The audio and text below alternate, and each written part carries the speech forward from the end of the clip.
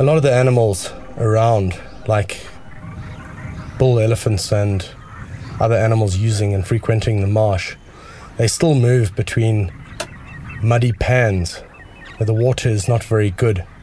Even though the river is less than a kilometer from where they are, they still choose to use this old water source. It is going to take a long time for them to readjust and realize that better water has returned.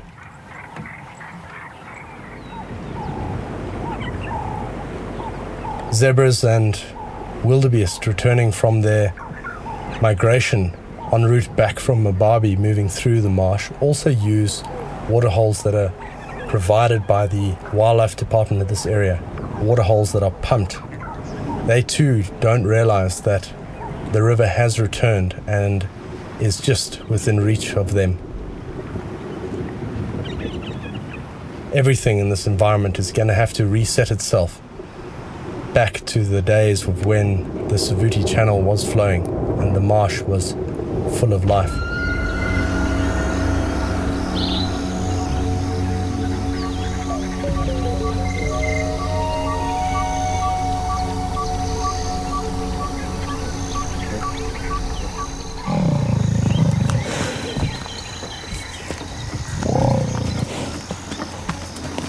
We were on our way to film baboons when the road we were traveling on was blocked by these two male African buffaloes. Now, there seemed to be a bit of competitive behavior taking place here. It seems that these two were not being particularly aggressive, but one was definitely giving the other one the chase.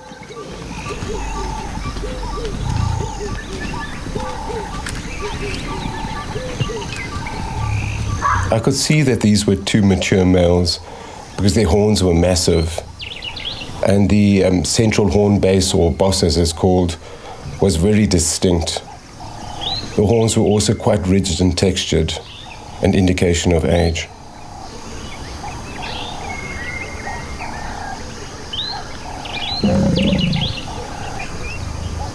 They seem to be of similar size, but I take for granted that the one was a bit older, and as happens in nature, the older has to make way for the younger, and the dominance hierarchy will be established.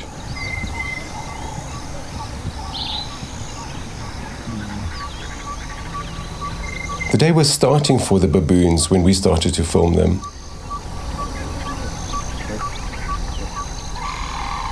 They were up on the summit, and this is quite typical for baboons because they're largely diurnal, and they will be up on the huge slopes, the top of mountains or the top of trees, which would be their places of safety for resting up over the evening.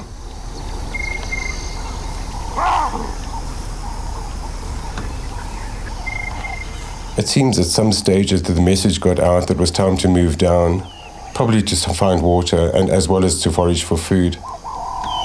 And they started their process down this huge mountainside.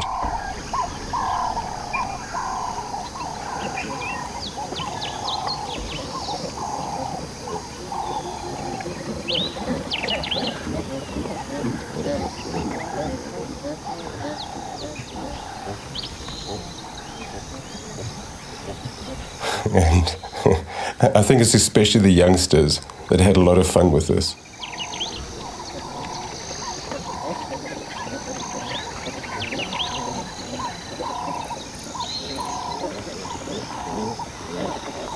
And it seemed to be a bit of a game for all of them, in fact.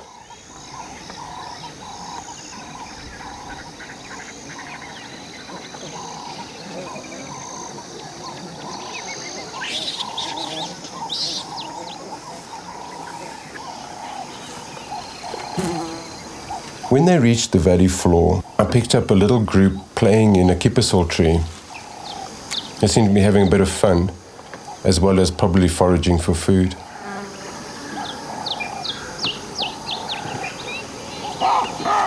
I heard an alarm call for one of the baboons, and we looked in the sky. There was a martial eagle hovering overhead. The baboons disappeared into the undergrowth, and we didn't see too much of them after that.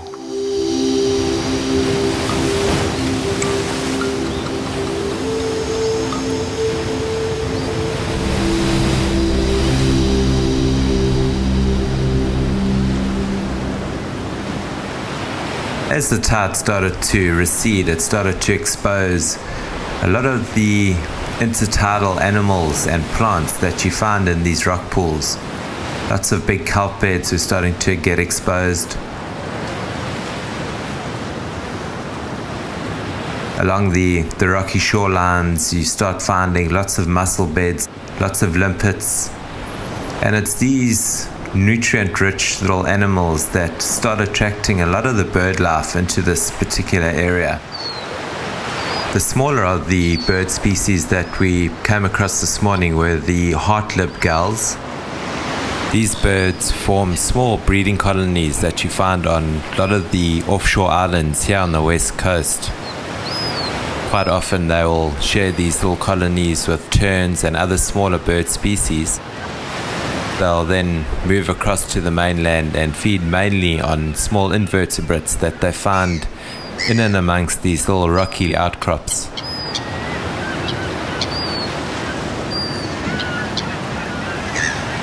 And whenever there's quite a lot of bird activity and the promise of an easy meal, one will always find the kelp gulls lurking in the near vicinity.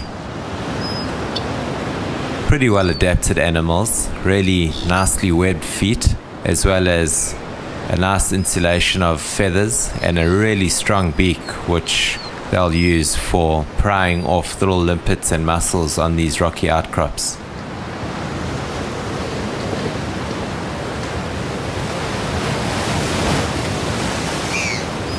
Unfortunately, there'll always be one or two victims of these extreme weather conditions. This morning it was one of the kelp gulls just resting up in the lee of one of the rocky outcrops and very, very tired. He was pretty badly injured.